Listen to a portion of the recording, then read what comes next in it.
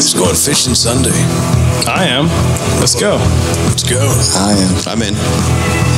What? Wait. Can you put that cat down? Yeah. The cat's in. I was trying to be a Bond villain. I apologize. Yeah. It's warm by this fire, Buck. We're not even in the fire. We need to jump in the current. We got to cool off in the current. I just want everyone to know, I mean, we say it all the time. You have 7 best friends when you tune into us every week. And it's wild because we used to say that, but now it's so real. And it was just a real existential morning, guys. God, existential. Did you short drift them? Well, That's a yes. That's what the Canadians say, no bueno. No bueno. If there is a traditional Canadian saying, no bueno, it's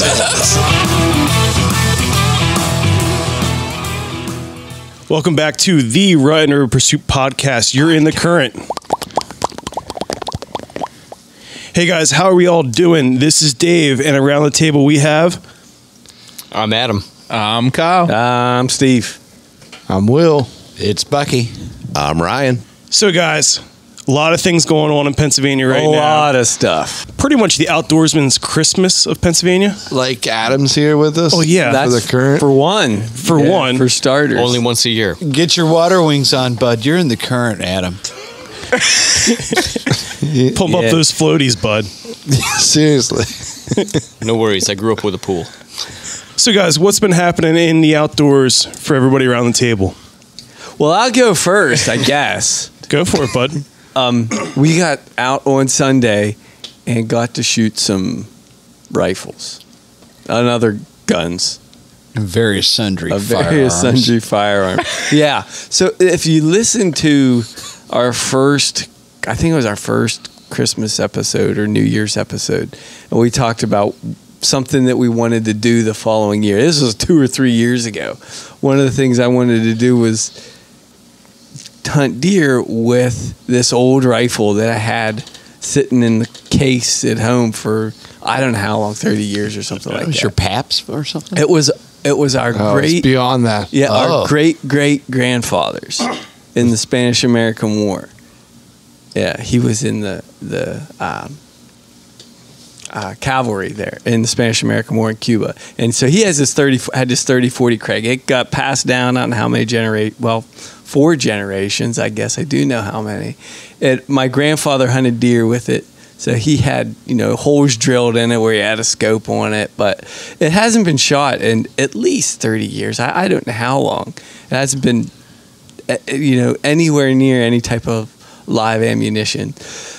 So naturally, I asked Will to be the first one to shoot it. Makes sense. Yeah, of course. But he does it. So brave of you. No, it's. I mean, there's significance. Reasoning. There's significance behind it. So the first person to own the gun, his name was William Miser. The last person to shoot the gun, his name was William Miser. So it was only fitting for the next person. Understood. The current William Miser. The current William Miser to shoot it. Yeah, and I come from a long line of line of Williams. And Will stepped up to the plate and he turned did. his head and pulled the trigger. I was a little nervous. I mean, I'm not well known for my gunsmithing skills, but I cleaned it the night before, and I was really made me nervous. As nervous as a guy not pulling the trigger. I was along for this experience, and the best part of you setting Will up with the gun is that you're like, here's the safety. It doesn't work. Yeah. And then you handed Will the gun. Yeah, unloaded. Yeah. No, it needs some mechanical work to it. It's a 100-year-old gun. Yeah, it's 100 couple years old. So, but the bolt on it's smooth. I'll tell you, it's not in terrible shape. But so I bought hunting loads for it. There's only one place I could find ammo, and got those Saturday. And sure enough, Sunday we were out shooting it, and it was a fun. I was just going to ask, how does it shoot, Steve? Terrible, but it was fun. You know, it has sights on it that don't adjustable work. sights out to Old 2,000 iron yards. sights is what we called it. Yeah, out to 2,000 yards. I couldn't see the target at 50, so I don't know how you see anything out to. I guess you're just lobbing it at that point. You know, if it's a flat shooting gun. I mean, it's a big round. I mean, it's not like a. I mean, it's not insignificant. It's not insignificant. It's a larger cartridge. It's comparable to what 30-06. Yeah, a little bit bigger than 308. Yeah, like a 270 30-06 kind of round. Sure. Yeah. Sure. So I mean, yeah.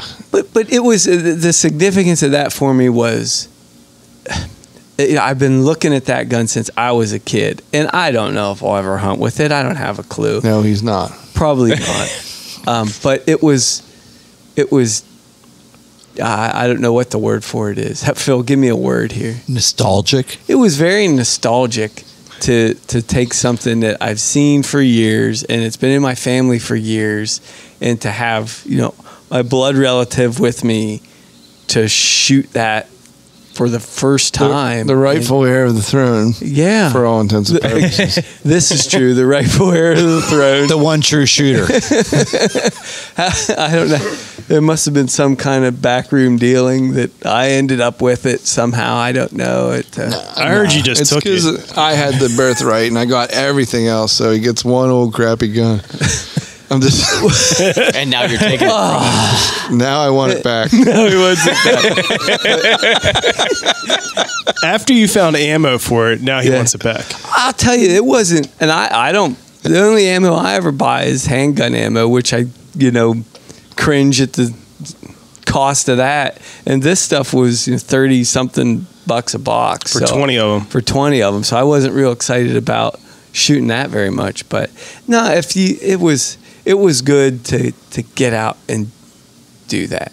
Yeah, it was awesome. And it was safe. And you said it was a 30-40 Craig? 30-40 Craig, yeah. Isn't we talked to John from Leatherwoods Yes. a couple weeks back, and that's the same rifle that he used.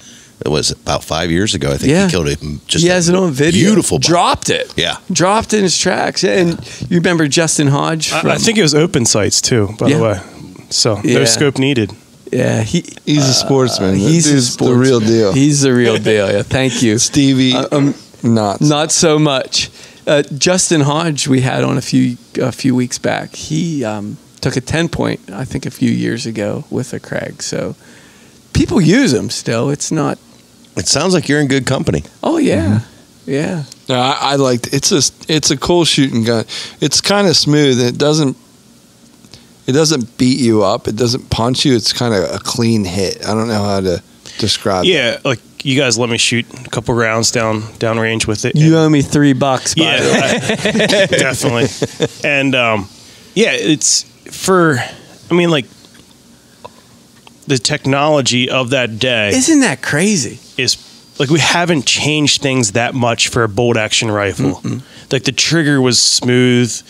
It was a long trigger, but it was smooth. The bolt was good. It's neat to see where we've come for 100 years. That's and it's a good not point. that far. Right. Like Compared when they did to it, other things. Yeah, compared to other things in 100 years, we haven't been able to improve that much compared to these guys that created that stuff at that time. Yeah. So, yeah. I found that Stevie has a very sweet shooting 22 pistol. Yeah, you tried. Oh, I tried Give me hawking it from $50 for No, it it was or $100. Was it $100? Yeah, I pulled out 250s. Really? For it. Yeah. Yeah. Well, now I'm having second thoughts. It was double your pleasure. Oh, Yeah. jeez. No, I shot 3 shots out of it, and I whipped out cash for it. Mm-hmm. Yeah, you declined though right away. Yeah. No, not Stevie turned down cash. Cold hard cash. Yeah. It's this is the time of year where if you're shooting, if you don't belong to a club, even if you do belong to a club, I'm sorry, I'm going to retract this. But this is the time of year where shooting benches get full. Like you're standing in line, you're waiting around, and this isn't. You're not exactly. So we kind of wrestle with this the last couple of years. We kind of talk about it like some people wait till the last minute to shoot, and other people, like to try and get it over with. But it's probably the perfect time to do it because you're not too far away from the start of the season, but you're so we shot irresponsible. So when this comes out, we shot a full Sunday before opening day, full week in between. So there, like you're saying, if we did find something that's catastrophically wrong with optics or with the load that we're using, you have a week to kind of figure that out, work it out. Yeah, instead of Sunday afternoon, all the stores close at 5, 6, 7 o'clock at night, and opening day is the next morning. You're kind of out of luck if something's not working. Right. You might be going to open sites. There were people at the range that shot a couple times, and there were folks that were there like us that were there a couple hours, that were making sure everything was down. And this is the first time for me going to one of the state, game land shooting ranges, which is a huge benefit for being a sportsman in Pennsylvania. That's a really nice range. Yeah, it is. And there's a lot of them around this area too. I mean, they're not sparse. Like three. It seems to be like one per county almost. Like where every other county, it seemed like when I was looking at the map. So that might be. They're all like from where I am.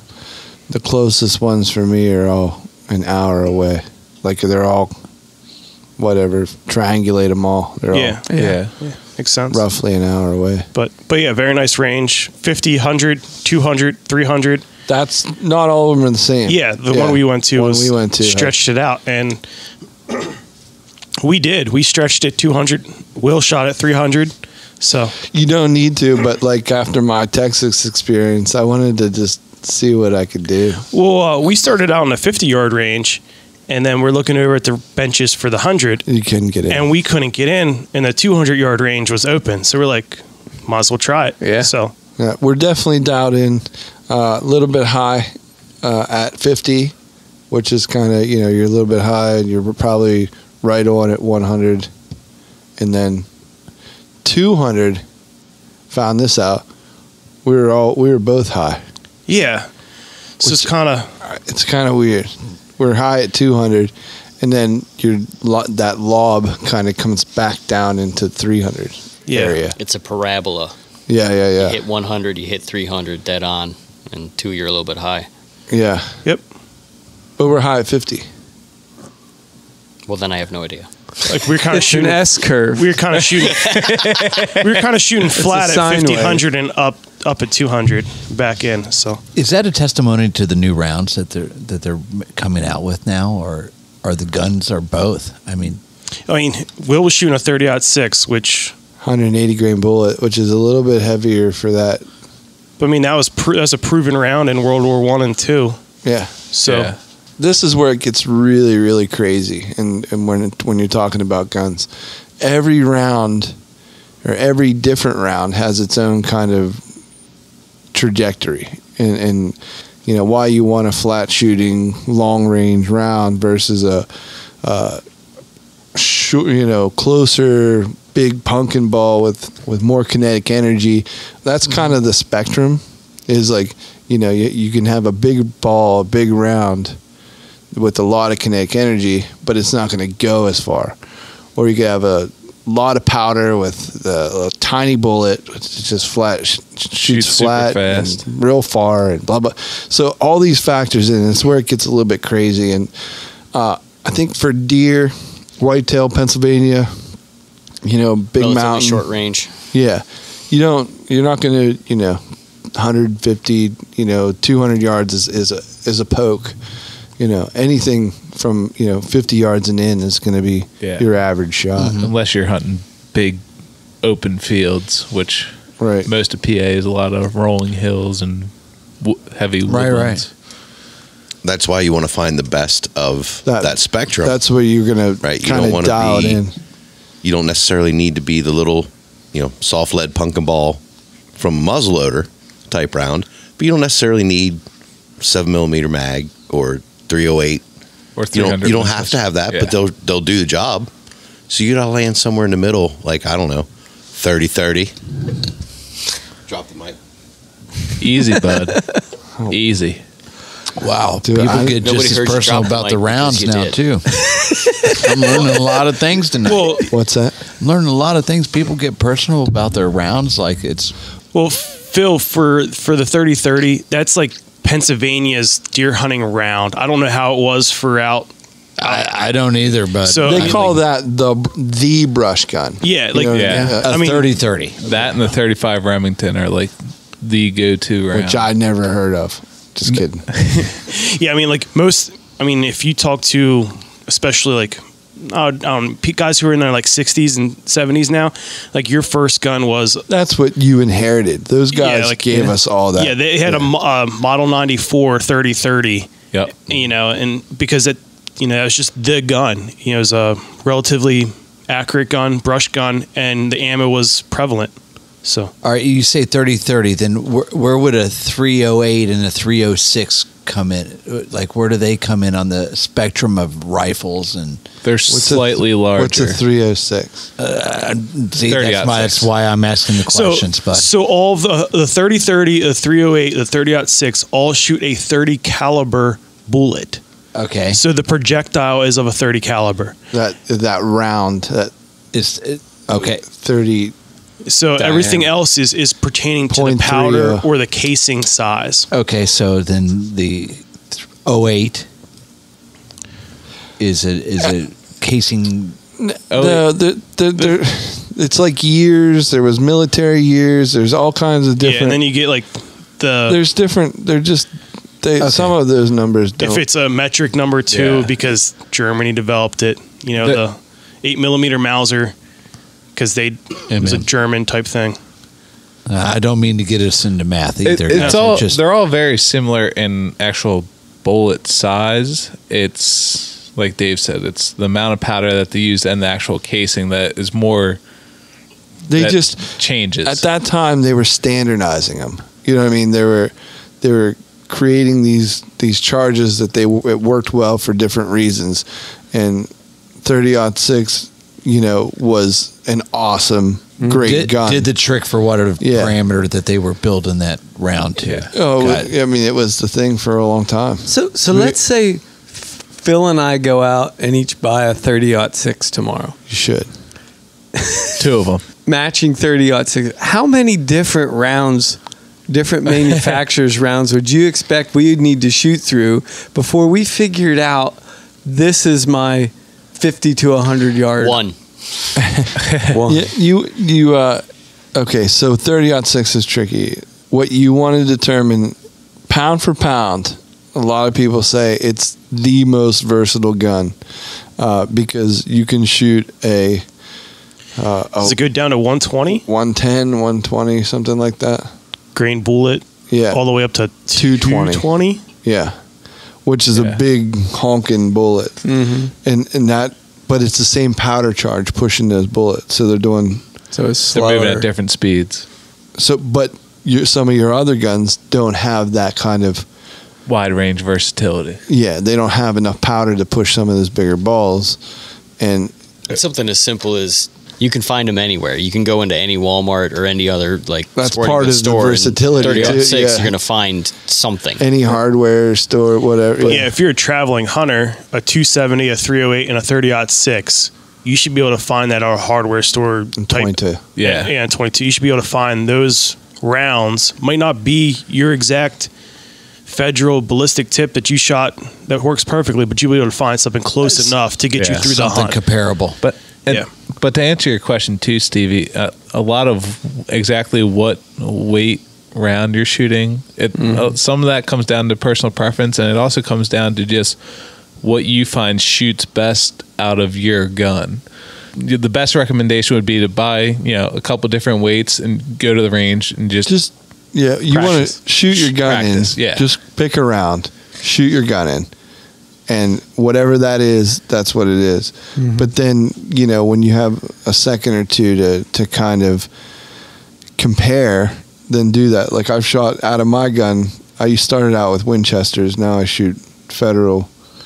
I just found it was just a little tighter. It's not that it was bad, and I shot a bunch of, a bunch of dough with the. And the reason for the 30-06 being the versatile gun it is that it can go from using those smaller grain bullets for different game up to the larger grain bullets for a larger game. So like Will was quantify, Will was shooting like a 180, which is definitely in the middle, which is fine for whitetail, good for elk. You might want to go to the 220 for moose, but it's still out of the 30-06. Right. The same powder charge. Well, the same casing. Same case, same powder. Yeah. So. Interesting. So basically, the short answer to that question is shoot a lot of stuff until you find what you like. I would bet in today's world, you can go pick up a fine rifle that, Thompson, actually most of the manufacturers make a 1 MOA guaranteed rifle now. So out of the box, it should shoot 1 inch at 100 yards, 3 bullets at, within 1 inch circle. Wow. A decent optic, pick up an off-the-shelf ammo to start, and you will be more than accurate to harvest an animal. You'll definitely be within that 1 to 1.5 inch with any box of ammo off the shelf. When you want to tighten up those groups at 100, that's when you're going to start looking for there's going to be multiple brands of bullet in 180 grains. And that will shoot differently within each rifle. And the other crazy part, not to just going to pow on the variability, is cold bore shooting versus hot. You put a couple rounds down, that warm barrel is going to shoot a little bit different. Yeah. So I mean, there's no end to the madness, but like your first couple shots, your first 3 shots should be pretty accurate. That's what you're aiming for, is just having that nice tight, somewhere around the bullseye. Yeah. And at whatever distance you need it to be. So it sounds like a third variable is in there, and that's now in the manufacturing process. They've got it so well that every gun shoots similar from the manufacturer as well. Yeah, I mean, they're given the guarantee that it shoots 1 minute of angle at 100 yards. That's pretty consistent manufacturing. Then, if you can guarantee that, I would say. I think so. Yeah, absolutely. Yep. Yeah. Wow, what a rabbit hole we could continue down, like with the heat factor and just. That's important. It is madness. I mean, and like what we were talking about, like the farther you start stepping out the yardage is when that accuracy comes into play. When you're a gun that shoots so close at 100, your groups are going to spread out at 200. They're going to spread out at 300. So if you want it tighter groups at 100, because then it's going to be, in theory, tighter groups at 200, at 300. So yeah. Dare I even get into asking like the difference between a HMR round or where do I even start with that kind of stuff? Or not just Bucky back out of this hole now? I mean, I don't even know what you mean. Like that, there's a 17 HMR compared to a 22 LR or a 20. yeah. I look at an ammunition rack, basically, guys, and I might as well look at the Rosetta Stone. It's a foreign language. I mean, and once I need to crack the code, and I'd be okay. I mean, it's intimidating for a newbie. Sure. All those extras are coming out of like what the manufacturer or who invented it or what country of origin it came out of. Yeah. That other nomenclature, like a 303 Savage or a 303 British. It's that's all extra. If you stick to the main things to get into it, like a 270, a 308, a 30-06, or a 30-30, and like the 270 is a 270 Winchester. Because Winchester invented it back at whenever in the time period, but it's still a 270 now. A Remington makes a 270 Winchester gun. It's the chambering of the gun. Gotcha. But there's also to what he's saying, there's a proprietary factor which it's going to blow your mind and send us down whatever rabbit hole. But there's a proprietary factor where Weatherby makes a 270, and they don't subscribe to the same, Yeah, that's the Wildcat range. Like then, like the Weatherby would be technically a Wildcat cartridge, where it's your different case. Like the neck on the casing's different than a regular 270. You can't use the Weatherby 270. So how do you know that? So if that's exactly where I'm If getting you at look that. at the barrel of the gun, Okay. it better be marked with what cartridge you should use. Okay, if it's not marked, don't shoot There you it. go. There it is. And will it give me a range though? Because you just said that Range some of what? Like a 270 can shoot a different size of a round. It'll stay 30-06 Springfield. And that's the cartridge. Yeah. That's Okay. PR. So when you're talking about the bullet weight, that cartridge accepts that bullet weight. Understood. Even though it goes from 120 to 200, okay, it's still a 30 caliber bullet. So the diameter would be it goes to 30 cal. Yeah. Did I say that right? Yeah. Nailed it. All right. Yeah. It's a lot. It's mind blowing. For me, the more I dig, the more I get confused and then need to like tread water to understand what I just learned, and it keeps going. This is why I need you guys. Ryan, you were up at the cabin this weekend, right? This is the closest I've been to not shooting a bear. What? I don't know. Figure that out for yourself. So you saw one and you let it go. So I wouldn't say I officially go bear hunting. Yeah. But when I'm at my cabin during bear season, you hold a gun and walk in the woods. I'll go out that morning of the first day for a couple hours, hoping to see. This year was no exception, except for the snowfall. There was definitely over a foot of freshly fallen snow. Is that much up there? Yeah, we got a good bit. Whew. I spent most of the time sitting in a tree stand worrying about getting out of the parking area that I slid into off the side of the road. I actually pulled into the area where I always park, and I came to a sliding stop, and I got out of the truck and I looked, and there was just no plows obviously on these old logging roads and stuff in the state forest. There's 2 ruts in the road from the couple of vehicles that have already gone through, cut first tracks. There was only one. It was a creek. Actually, it was a swamp. It was a brook. Two ruts, and I don't think I just felt like I didn't get off the road far enough. I'm like, nobody can get around me. I need to get over a little bit more. Yeah, you don't want to be that guy. So I got in the truck and I went to back up. And instead of going backwards when I put it in reverse and hit the gas, I went sideways down into the ditch even further.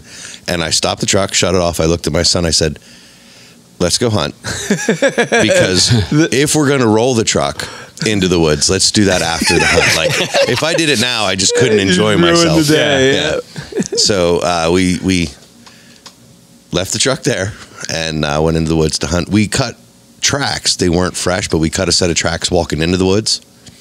So I knew there was bear in the area. I showed my son the tracks, and we talked about it a little bit. Got through the swamp. I only fell one time. Nice. Which is great because I've never, in 7 years, I think, of hunting up there, I've never seen the swamp as bad as it was. So that's pretty obvious based on the summer that we had, that it was going to be bad. And the fall. And the fall, yeah. I was hoping that the snow was going to really help, but it just... It made even the dry patches of ground, wet because they were covered in 12 inches of snow. Yeah. And it made the water colder, I think. Imagine that. Yeah. I had the knee-high neoprene boots, and I was in great shape because my feet stay warm in my muck boots. But that's only until you fill them with icy swamp water. And then it's like doesn't they don't help. That has they the don't opposite, work. Yeah, has the opposite effect. Yeah. Anyway, got to the stand. I think I only made it about 3 hours before I was like, I got to move around a little bit. My legs are cramping up because they're too cold.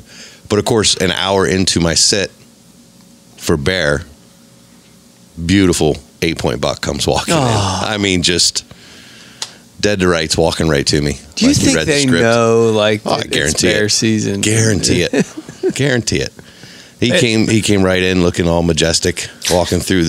I mean, at that point, the snow was still hanging in the branches of the trees. All of the mountain Laurel was covered, every Picture little leaf perfect. and limb. Oh yeah, it was gorgeous. Sounds like a Hallmark Channel movie. Yeah, that's what it looked like. He sauntered off, gathered my son and our stuff, and decided to try to find a different way out of the swamp. And when we left, we had cut tracks of very, very fresh bear tracks that had gone through the swamp, threw up a bunch of mud. Like you could tell he was moving. Yeah. In a hurry. He was hauling the mail, as they say. We followed the tracks for a little bit till he crossed the swamp again, and I said to my son, okay, we're done. I'm not going back through that a third time. And on our walk back, I ran into another guy who was hunting. He asked if we had seen anything, and I said, well, we just cut some fresh tracks back there in the swamp. Yeah. He goes, yeah, I imagine you woulda. And I said, oh, yeah?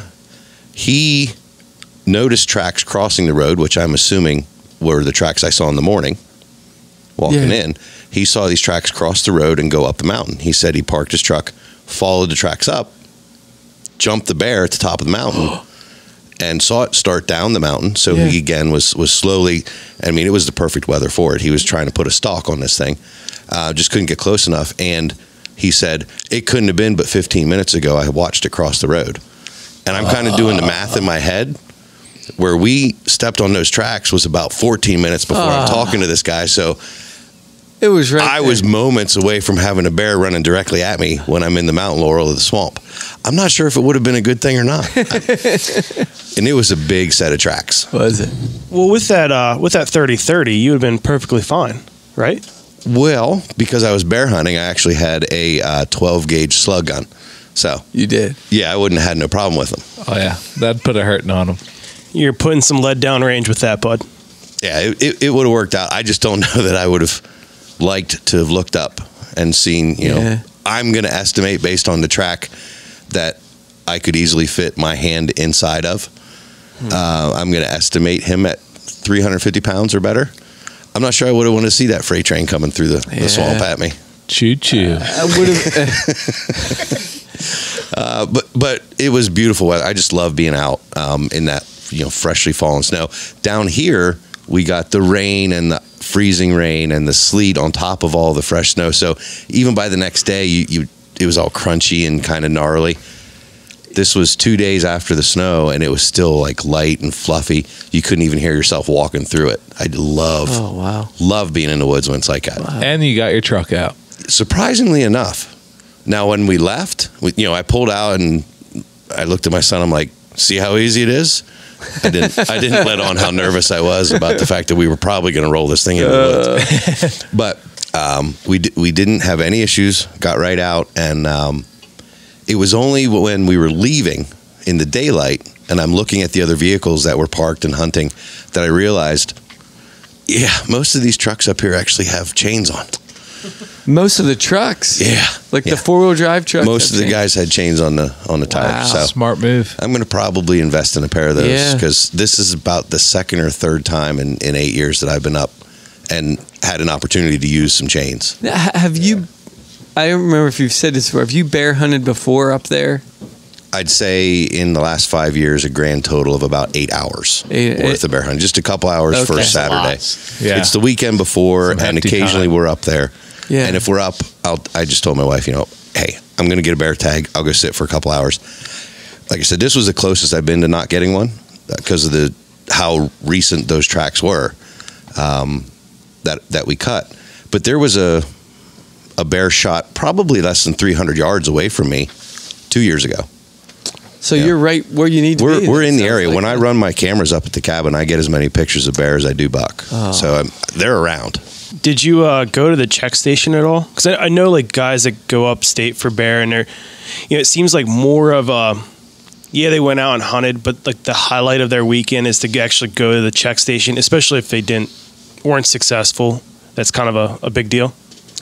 I talked to my son, see if he wanted to do it because I thought it would be cool. You know, get some video and some pictures and talk to people. But he was actually more excited about the prospect of going squirrel hunting in the afternoon. So we got back to camp, had a nice big breakfast, and we're trying to decide what we're going to do. And he would rather go at the squirrels if he could. So we changed up the calibers, switched everything up to 22s, and just went out squirrel hunting. Any luck there? No. They hide better than bears. Did you carry your hand cannon? No, only because I didn't think of it till I was up. If I would have been smart, I would have had it on me just in case. But we went to a different area anyway because I didn't want to run the risk of getting the truck stuck. So we went to a spot that much less likely I was going to see a bear. IHOP. What is the caliber of that handgun that you carry from time to time? That would be the Taurus Raging Bull. It is the Little 454 Casull. It's the one that makes Dirty Harry's gun look like a pea shooter. You said 454. Wow. It's massive. Take like those .6 rounds that you guys were talking about, and just load them into a revolver. It's pretty much. I mean, you got to make them a little bigger. So you shoot that with one hand, then basically. Get some strong wrists Behind his back. You can only shoot it one time with one hand. So you have 2 shots. This was a pretty good year for bear hunters, right? I think this was the second highest first day total or something like that for bear. Yeah, we shared those numbers out. It was a real good first day, and I think a lot of it had to do with the weather. Like I said, And that's just it was beautiful because people being able to track them better against a white background. Well, you're going to be able to see them, I think, quicker. Yeah. You're going to be able to obviously see the tracks, so you'll know. And I mean, the big way of hunting them, the traditional way of hunting them, I guess, in Pennsylvania, or at least the most common way right now, is drives. Yeah. Right? So you get big camps, big groups of guys get together, put on drives, chase them out. So if you've got a lot of freshly fallen snow, you can tell fresh tracks from old tracks. Mm-hmm. Then you know if you're in the area where there's fresh bear sign. So, hey, let's put on our drive right here, and you're a lot more likely, I think, to kick them out. Have any of us ever taken a Pennsylvania bear? No. Nope. None of us. I've just seen one. Yeah. I really want one. Yeah. Man. That's I feel crazy. I feel lucky just to have seen one out in the woods. So it sounds like next year, the weekend before Thanksgiving, we're going to all go up to my camp I'll tell you. as a big group. It just goes to Sounds show make it you, happen. like, as many hours as this group spends hunting, and for no one to, for none of us, year after year after year, and none of us to have been taking a bear. It just is a testament to those that have, that how much work it is, how much dedication it is. I've got 2 uncles, and I mean, my dad grew up doing bear hunting. Yeah. In the area like Centralia, Mount Carmel, like coal country, central Pennsylvania. And between my dad and his 2 brothers, they've hunted bear pretty much all of their adult life, and it was just one uncle killed one bear. Wow. Yeah. Wow. Bucky, what are you shaking over there? I'm shaking the Better the Hunt topic hat over here. Oh, yeah. Yeah. Yeah. Well, make sure while Bucky's shaking that topic hat, you head on over to betterhunt.com. Go to betterthehunt.com. Pick up a bow mitt. I could have used one. Use coupon code RETRIVER20. Get 20% off 20% that off. bow mitt, or as many of them as you're getting. Yeah. Yeah, no kidding. Go and get them. Bucky, you got that yet? We got it. All right. And you guys aren't going to believe the coincidence of this question here. But what is your go-to Pennsylvania deer hunting gun come this opening day of rifle season? What are you guys taking out? Wow. I think Bucky was tapering with the hat. You never know. I might have recalibrated. Oh, I see what you did there. Ryan, why don't you start? Let me start this off, and I'm sure it's going to come as a big shock because you guys are all thinking I'm going to say 30-30, but that's no longer my gun. My daughter killed her buck with it when she was 10, so it's officially her gun now. Oh. I'm taking a 7mm.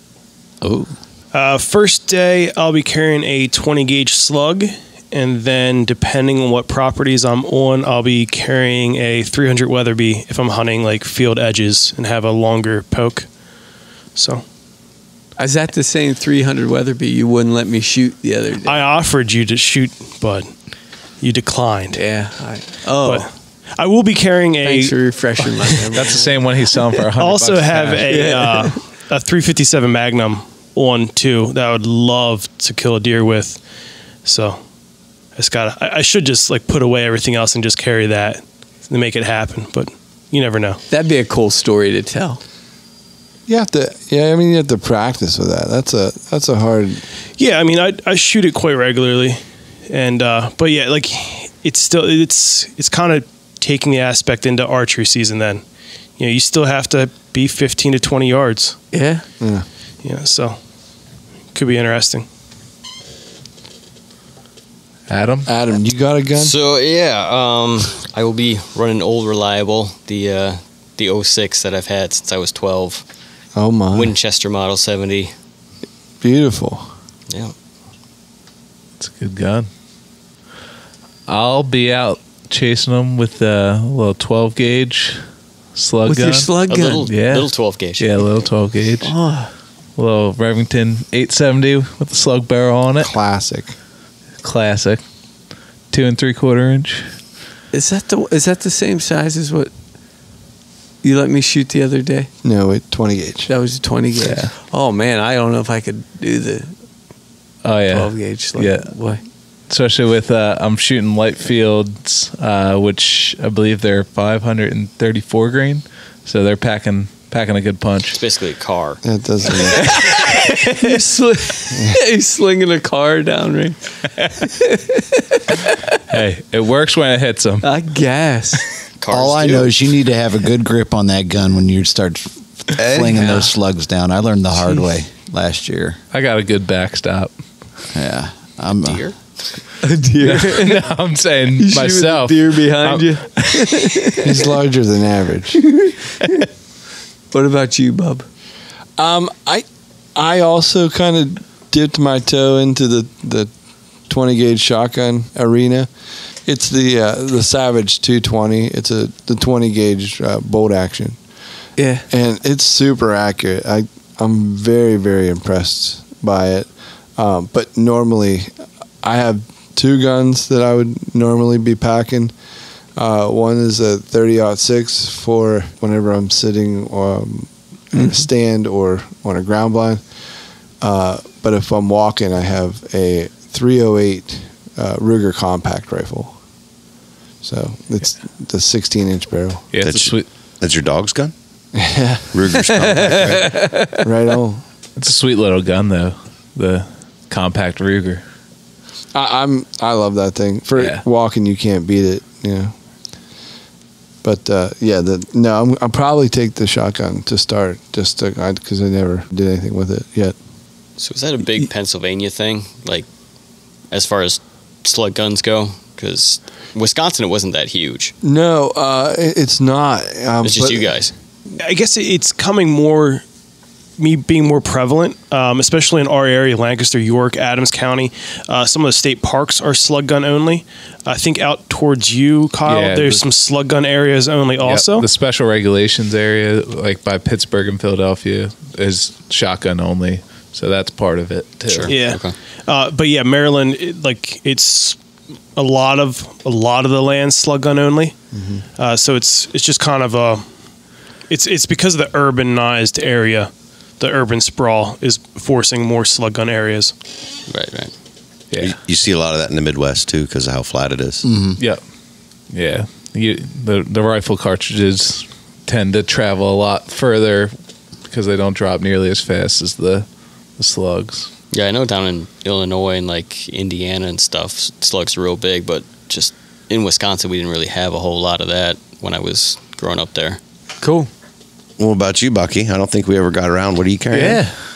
I'm not going to have too much of an opportunity to get out there and make it in. I don't talk about it a lot, but again, second fall in a row, the work schedule and what they want us to do is not coinciding very well with hunting and getting out. I mean, I can't go out Monday. I won't be out the weekend after, as it's the first of the month, and that's when people like to do. So you're just things. saving it for late archery. I got you. Yeah, primitive arms. I got the atlatl ready to go. No. Got your buckskins. No, I He just calls them skins.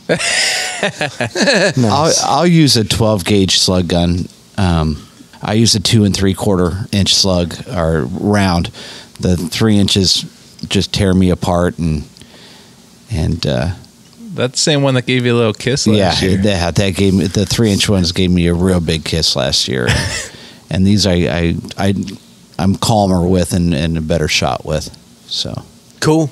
Hey guys. Hey Bucky. When we're not figuring out what we're carrying out for the first day of buck, where can people find us? They can find us at rutandriverpursuits.com. They can also find us on Facebook, Twitter, and Instagram at Rut and River Pursuits. And you can also check us out on Apple Podcasts or Spotify. Also, don't forget to check us out on the YouTubes at Rut and River Pursuits Podcast. Good luck to everybody getting out there. And while you're on Facebook sharing the pictures of whatever it is you were able to harvest, make sure you tag us in the picture so we can get a look at it. Love seeing the pics and the stories. Peace. Good luck, guys. See ya. Rig and wheelless. And that's one of the other things too, like bullet weight and everything else are going to have a factor, because the heavier the bullet, the more it's going to drop, and the lighter the bullet, more. I'm going to keep that in, bud. You just knocked it out of the park. Eat it. So how do you know that? So if that's exactly where I'm If you getting look at at the barrel of the gun, it better be marked with what cartridge you should use. Okay, if it's not marked, don't shoot there you it. go. This is the closest I've been to not shooting a bear. What? I don't know. Figure that out for yourself. So you saw one and you let it go. That's it. Gas box. Stuck it in there.